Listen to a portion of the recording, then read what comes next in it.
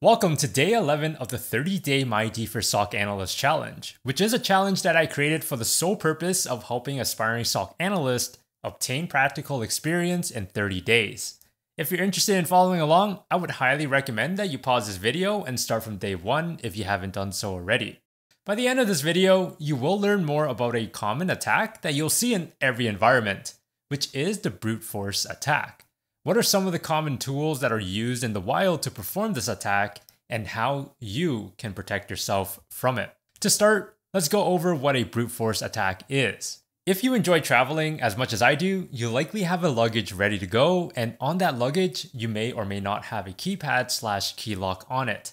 You know, the ones that have numbers on them where you gotta set up your own 3 to 4 digit number to unlock your luggage? Well, if you're like me, you likely forgot the number once upon a time. And when that happens, we either need to think back to the number that we chose, or we dive right in and spend a day and a half testing every single number combination possible, starting with the default 000, then 001, 002, and you get the point. What we are essentially doing here is brute forcing our way to unlock the keypad to access our luggage.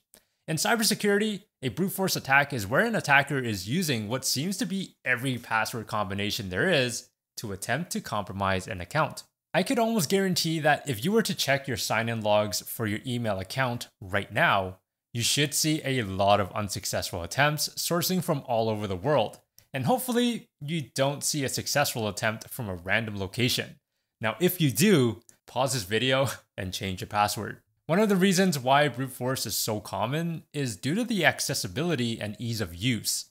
Servers all over the world have services running that are exposed to the internet, such as remote desktop, allowing anyone from the internet to connect and attempt to log in using credentials found in password dumps, malware, or through social engineering techniques such as phishing.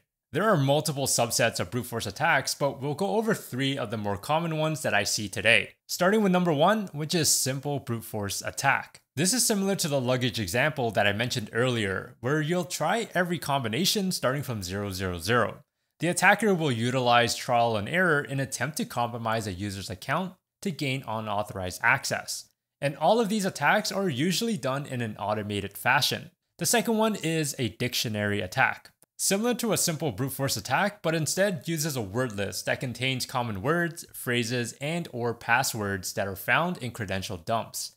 Credential dumps are passwords that were unfortunately leaked due to a successful data breach from a third-party site/company. One important thing to note here is that these word lists do not only contain words, but also digits such as 1, 2, 3, 4, 5.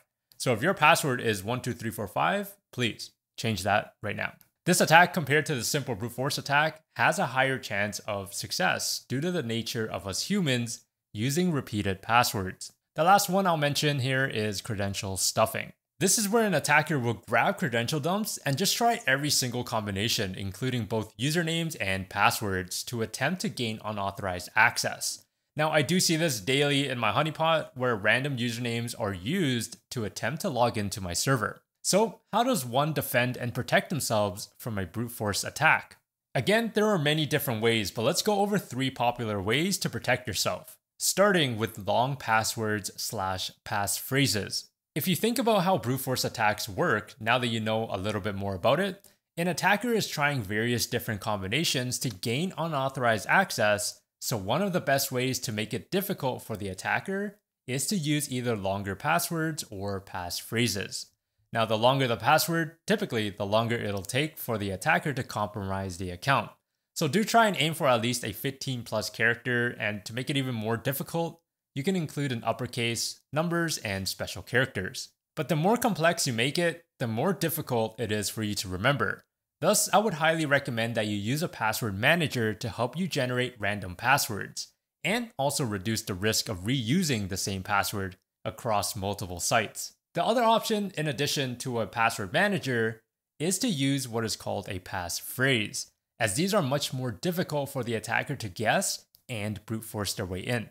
For example, please subscribe to MyDFIR is an amazing passphrase, and it is quite easy to remember. The second way to protect yourself is by using what is called multi-factor authentication. Multi-factor authentication, aka MFA, is an additional layer of security that you can easily apply, as many websites and identity providers offer this.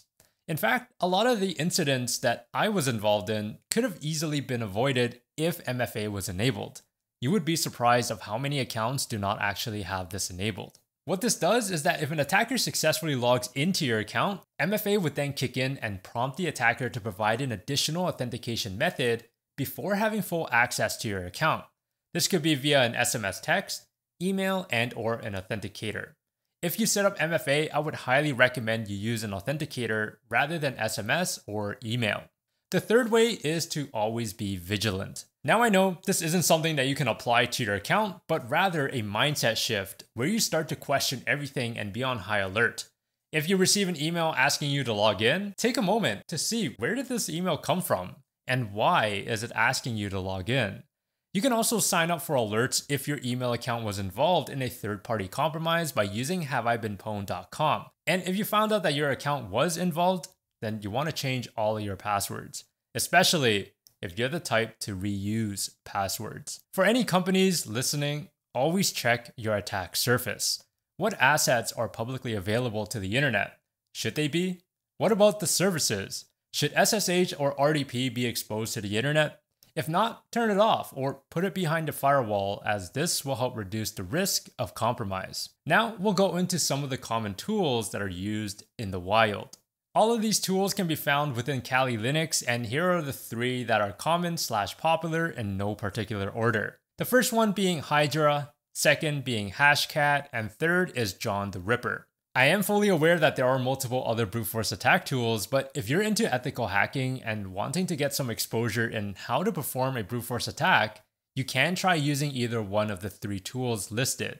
But please only perform this on machines that you own or have written permission to do so. I actually created a video called the Active Directory Project, where we use Kali Linux to brute force one of the machines, and if you're interested in that, you can go and check that out.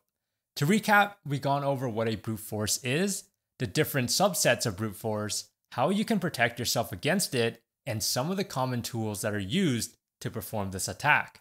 In the next video, I'll go over how you can set up a SSH server up in the cloud, so then we can begin observing brute force attacks in real time. As a reminder, I'll be doing a giveaway where one lucky winner will win a free voucher for the MyDFIR SOC Analyst Course. And additionally, there will be 3 one-month passes for TryHackMe up for grabs.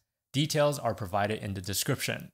If you're an aspiring SOC analyst, I would highly encourage you to participate to level up your practical skills. Thank you so much for watching, and subscribe if you want to. Remember to stay curious and do things differently.